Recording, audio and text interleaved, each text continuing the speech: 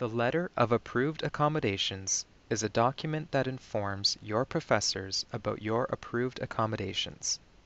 You need to meet with your case manager at the start of each new term to discuss your documentation, review accommodations, and set up the letters. Once set up, your letters are sent to your professors through email. You can also access the letters at any time through the SSWD online tools. The letter is customized for each course and shows the professor's name, course code, and then lists all approved accommodations. You are encouraged to meet with your professors at the beginning of term to discuss your accommodations.